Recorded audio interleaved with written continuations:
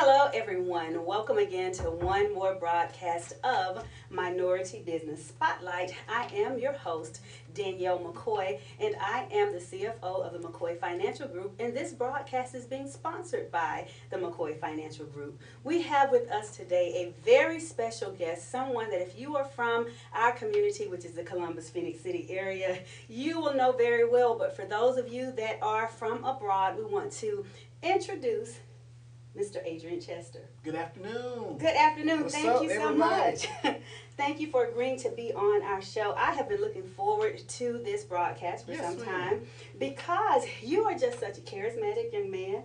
I've watched you for some time. Yes, ma'am. Believe it or not, for several years. Yes, and I have seen all of the wonderful things that you are doing, not only in ministry, but in the marketplace. Yes, ma'am. And so we just want to talk about a few of those things today by giving you just a moment, first of all, to introduce yourself to our audience. Who is Adrian Chester? Yes, ma'am. Well, thank you for having me. And good afternoon or hello to everybody out in streaming world. My name is Adrian Chester. I serve as lead servant, pastor of Greater Bellwood Baptist Church here in Columbus, Georgia. And for the last 3 years, I've been a licensed realtor in Columbus, the state of Georgia, and also the state of Alabama. And I just love my community, love doing what I do. I'm married. Next month we'll celebrate 6 months of marital bliss. Yes. Keep us lifted, that's right, always. And father of 2 daughters, and I just love what I do. Great. And again, congratulations on your nuptials. I have not had the pleasure of meeting your beautiful wife. Yes, ma'am. We ought to do lunch. Yes, and I would love to meet her. So, hello, beautiful wife, Desiree, correct? Desiree, right. It's so nice to meet you via live stream. That's right. And hopefully we'll get a chance to visit one another in person. And thank you so much for embracing my wonderful brother in Christ and loving him and standing with him and being that support. Because I know all so well that it takes that teamwork to make everything in life come together, especially when you are in ministry. So she's playing a very, very important role. That's my favorite. That's right. Yes, absolutely. So let's get on into the meat of this conversation. You introduced yourself and you told us that you are a pastor. And of course, this is a minority business spotlight. So the question is, why wasn't being a pastor enough? I've been taught growing up in church, and I grew up in a Pentecostal church. Now, a lot of people know that. Pentecostal, sanctified, Holy Ghost, filled, fire, baptized with Jesus on your mind and ready for your life. Going down in the water in Jesus' name. And oftentimes there was so much emphasis put on our calling being directly connected to pulpit ministry and service in the church, and that God would make a way. Yes, ma'am. So why wasn't that enough? Why delve into the arena of entrepreneurship? Yes, ma'am. Well, for me, it's always been a passion to just do more and always have broad options. And just even referring back biblically, everyone who Jesus called not only had a calling upon their life, but they also had a skill set that I would presume came in handy at some point in time during the ministry in which they were with Jesus, particularly the fishermen whom Jesus called. He had someone working with finance, had Levi, who was the tax collector, and so he had an understanding of money and things of that nature. And even the example of Paul, the Apostle Paul, the Bible teaches us, was a tent maker. And so for me, for the first 6 years of pastoral ministry, that's all I did, was just pastored full time. I tried a couple of hustles, cutting hair. What else was I doing? Cutting grass. I had a landscaping business, all that type of stuff. Playing on skill sets that I had developed in some other season of my life, in another season of my life. But real estate was something that I could do where I could make my own schedule and make a living for my family. And it's really my retirement plan that I've been pastoring since the age of 24. And of course, the ministry in which I serve provides a comfortable living for me where I wouldn't have to do anything. But I do know I'm not going to be pastoring all of my life. And so I wanted to be sure that I had a skill set that I could call it my own. I didn't have to punch a clock. And when I'm finished pastoring at the age of 50, the Lord says the same. Okay. That's what I feel He said at this time. Okay. I'm 33 now, so I have 17 more years that the Lord will, allow me just to continue in real estate and have a itinerant ministry later on in life. So let's explain this to the people who don't know, because some people may think, oh, that's really young though. But you started in ministry really young. Yes, ma'am. How long have you been a minister and a pastor? So I accepted my call to preach at the age of 19. 3 months out of high school, I did my initial sermon at the age of 19, and I started pastoring at the age of 24. And so I'm 30. I just turned 33 at the beginning of this month on January 2nd. And so I've been in ministry for that's 14 years, right, and pastoring for 9 years. Right. Yes, ma'am. And that's definitely, if you were to look at that if you were at work on a secular job, that's definitely the length of time that a person would work before going into retirement. I think military is about 25 years. Yes, so most jobs, when you get to that 25-year mark, it's like, okay, you've done your part. That's right. Yes. And if you're staying any longer than that, you just getting a check and wasting folks' time. That's right. That is too funny. And even I wanted to do this type of show for a few reasons. Not just to talk about the different types of business and entrepreneurship, but I wanted people to get a one-on-one look, a first-hand view, a behind-the-scenes view of the heart of the people that they are doing business with when they choose one of the entrepreneurs that's on our program. You talked about the goals that you have for yourself and your family and into this, but what are also the rewards and things that you see that are helpful to the people that you are serving as a realtor? Yes, ma'am. So the number one goal is allowing people to build generational wealth, whether you are on the buying side or the selling side. So I take the buying side, the reward I get there from helping people to accomplish generational wealth. If you're buying real estate, it's one of the investments that you will make in your life that seldom depreciates. That real estate is always, going up in value, because as land becomes more scarce, as building becomes more scarce, whatever's currently in the ecosystem, which are houses, whether it be single family or multifamily houses, it's always going up in value because of supply and demand. Us coming out of the crunch of the pandemic, interest rates were 0%, and people were buying homes, but the rate of buying wasn't keeping up with the rate of building homes. And so with there being many people in the ecosystem to buy, it drove up appreciation for homes and houses. I say, for example, my home that I bought in Lake Bottom in 2016 at the age of 26. When I purchased the home, I paid $112,000 for it. Okay. Today, that same house is valued at $190,000.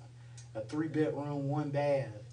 And unless something just drastically happens, if I wanted to sell my house, that means that I've made, just by owning the house, I've made almost $80,000. That when I cash out, that's $80,000 that I put in my bank account. If I'm on the selling side, or if we talked about the buying side, and that's an example of the selling side. If someone is in a home that you're wanting to downsize, or if you're just moving or changing locations, whatever you want to do, the equity in that home of you just having that asset that someone else needs, you can set your own price based on the ecosystem of the market, and that's building wealth. But you're not going to get that same return on investment by purchasing a car, because it's forever depreciating. You're not going to get that same level of return on investment, most definitely, if you're renting from someone else, because you're paying them 2 times. They're not only cashing in on the equity that they're building in the asset, but you're paying their mortgage for their house, their dream home, on the other side of town. So those are just a few examples. Wow, and such a wealth of information. I don't know where to start, but I will start here by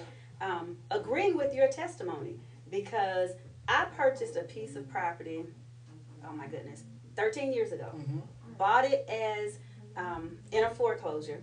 I paid $29,000 for it.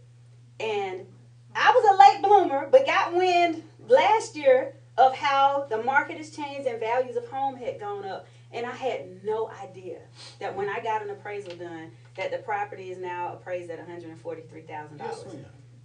And it blew my mind. So, you know what I did? I didn't go get all of it. Yes, ma'am. But I went and got a little bit of Yes, it. ma'am. And when you talk about building generational wealth, if I were to pose the question and come to you but say, but I'm 26 years old also. I have a job. Maybe I have one child. And people are telling me it's so hard though, and maybe I should wait. Why shouldn't I wait? One of the reasons why you shouldn't wait is because no matter what your financial situation is or even your credit is as of today, there's a home for everybody, right? There's a home for everybody. Now your credit is going to dictate what that home looks like. Don't get me wrong now, especially if you are borrowing to make the purchase, you need to make sure that you're working on your credit and getting factual information of what lending officers will be looking for. But I mean, anyone, if there as many lending institutions that there are here in the United States, there's someone somewhere that will be willing to approve you, right? And the better you the more intentional you are about putting yourself in the best position, you're not only going to get more money that you can borrow, but you're going to also get a better interest rate. So as you pay that money back, you're not just throwing money away on interest. So someone who's saying that they can't do it right now, yes, you can. You just need a game plan, and you need to start and put a timeline on what you want to do, and it'll get accomplished because there's a home for everyone. What that home looks like now is dependent upon your credit score and the money that you're bringing to the table. But as I always tell people, marry the house, but date the rate, the interest rate, right? And so if you see a house that you really love, it's best to go ahead now and get in on an interest rate, even if they are still high within the 6 and 7% range.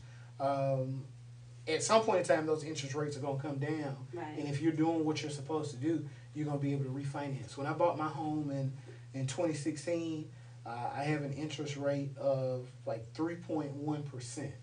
Right, that was in 2016. If I would have waited until now to buy a home, I would be paying double 7%. Right, absolutely. Because that was one of the things that I did run into with, I never had a mortgage on the house. Yes, ma'am. So they just did it like a first mortgage. And the same thing my lender told me, as soon as the rates drop down, just refinance. So I'll be able to get something better because me, still the 26-year-old, listening to what you're saying, and it's like, well, who do I go to get the game plan? Yes, ma'am. I don't know what to do. Is it someone outside of the realtor? Or is that what you offer as a part of your package when you are helping someone buy a home? Yes, ma'am. So for me, I would say all realtors are not created equal. Okay. But for me, I bring a team with me that although I'm a licensed realtor, I have persons that I can refer you to that if you are having credit issues, like Miss June, if you are having credit issues, she can put you on a plan, right? And help you get your credit together. If you're ready to make that step of saying, okay, well, my credit is good or decent and I'm ready to purchase home, I have preferred lenders that I send you to. After you get your pre-approval, we find a house, I write up the contract for you, and your contract is accepted. I have home inspectors that I can refer you to. After we get through the home inspection, all the other nuances of saying, okay, well, we need to get this room painted, this room painted. I have contractors that I can refer you to.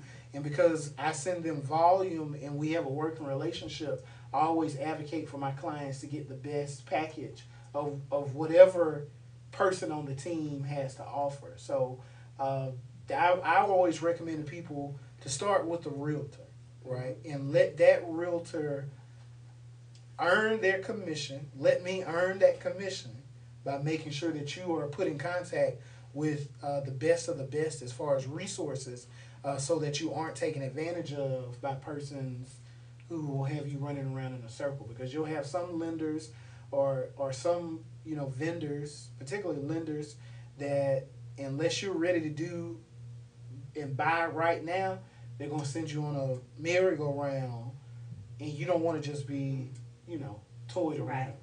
Right. And what we want to commission each and every person who is watching today, that if you are in the market for buying a home, if you think you're in the market for buying a home, if you feel like one day you want to be in the market for buying a home, next year, whenever, right, make sure that you get in touch with Adrian Chester. He's going to give you his information in just a moment on how you can find him on social media, how you can reach out to him locally where his office is. But you make sure you get in touch with this young man, because I will say that it was the best thing I ever did.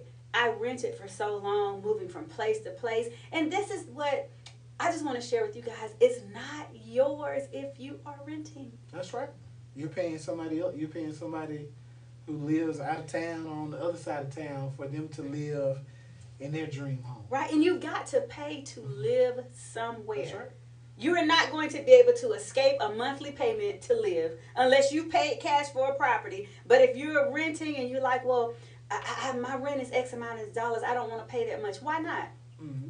And one of the things I did is when I prepared, when I was 24, 25, moved back here to Columbus from grad school in Atlanta, I made sure that 1 year that I did rent, that it wasn't just a hole in the wall, right? Mm-hmm. So that when my loan officer looked at my history, they can say, oh, well, he's already paying X, Y, and Z.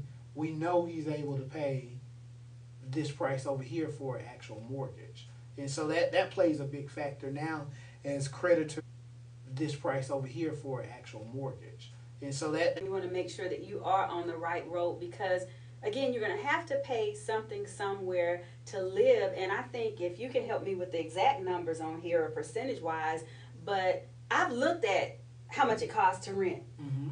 And a little house like the one I was talking about, I think years ago I probably could have rented it for a 3-bedroom, 2-bath house, less than 2,000 square feet.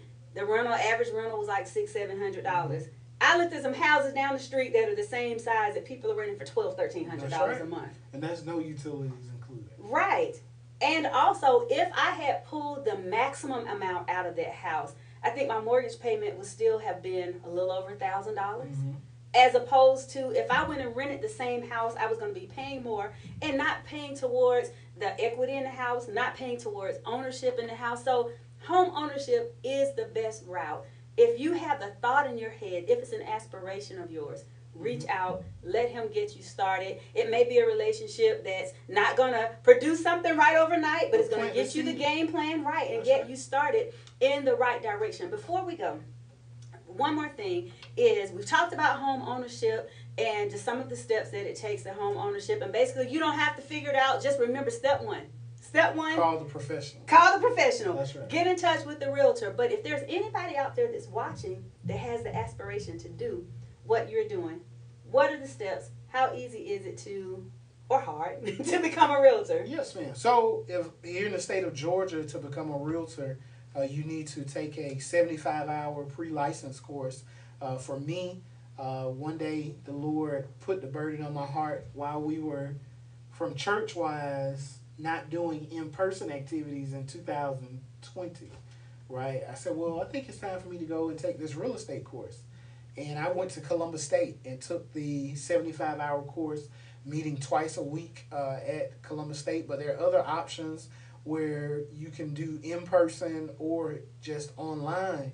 I've known some persons who do their coursework in a little over 2 weeks and go and take their test and make $1 million, sell $1 million homes. So let me stop you right there. So the hours, these are just literal hours that you just spend those many hours on the course? Mm-hmm. So that really is a matter of a couple weeks. Yes, ma'am. Okay. So as long as, like, for those who take online courses or even in the Atlanta market, you can go and take a crash course from 8 to 5 for 2 or 3 weeks. Okay. And every day, all day, every 2 weeks, or for 2 or 3 weeks. and you can come out of there with all of your hours that you need, as long as you fulfill those. But if you're taking it online, you can do it at your own pace. If you're an online learner and can pass the modules and get your 75 hours, I know some people who've done it in less than a week. Oh, wow. And they go and take their state test and get a realtor license. And what's the fee again? For the class? Yes. It depends. It depends, okay. Yes, ma'am. So at my brokerage, Prestige Property Brokers, we'll be beginning I just finished up my instructor coursework to be able to teach the real estate class. And so we'll be offering those classes within our brokerage for persons who want to get their 75 hours. And speaking of brokerage, and then you can give us your information, of course, on where to find you. How do you know that you're connecting with the right brokerage? How do you connect with where you are? And then, of course, let us know how to find you. Yes, ma'am. So I knew that I was connecting with the right brokerage just based off a relationship with Travis and Kia Chambers. Okay. We've had a long-standing relationship, and I really didn't want to go to any of the other big name or box name realtors when I could support two people who poured into me for so many years. And I think, too, and I'm not ashamed to say it, and I think, too, in not supporting the box names, but you also were pouring into people who are rooted in this community, who have the heart and the pulse of this community, and who are giving back. So you know that when you're making money and you're making money for this brokerage, that these people are taking the money and they're putting it back into the little boys and girls that's right here in Columbus, Georgia. And I think that's another important piece. So I salute you in even making that decision and seeing you keeping the money right here. That's right.